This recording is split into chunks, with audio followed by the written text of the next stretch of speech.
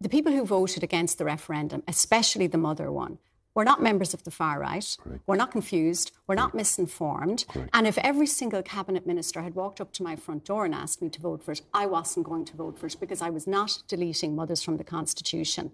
And so many mothers contacted me and wrote to me about that aspect, which I addressed in one of my columns. It has been almost completely excluded from the analysis. And Maria Steen, who took on the Taoiseach and beat him in that debate, wasn't interviewed by any mainstream media on Saturday. So I had to watch an interview with her on the Gript platform. Now, what does that say? In fairness, Sarah Carey. Well, I did ask.